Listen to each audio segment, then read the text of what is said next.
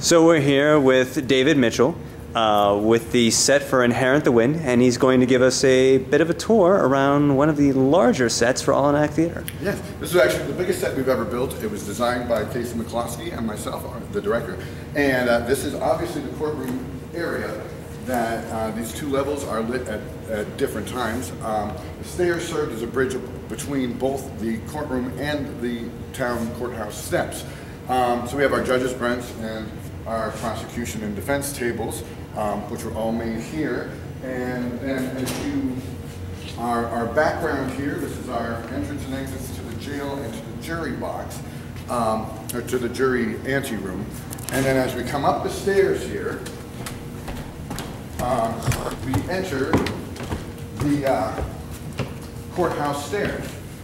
Which you can say, this is actually 6 feet off the ground, and the stairs about 3 feet, or the stage is about 3 feet off the ground. So we're really about 9 feet up in the air.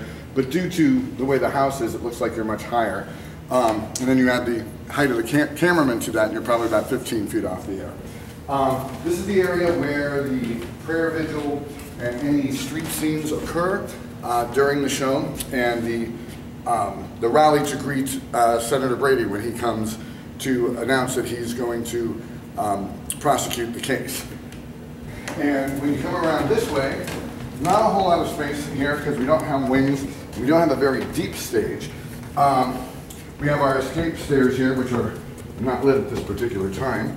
And this is how the cast gets on and off the stage. I don't know how much light you have up there. Can you see any of this? Oh, we can see a little bit. Okay. And then, which also comes behind the curtains, which is our cross behind to either stage left or stage right, where we can come out into the courtroom. I noticed there was barely any creaking on the steps as we went up and down. And that is the set of Inherent the Wind. Thank you so much. Oh, you're very welcome.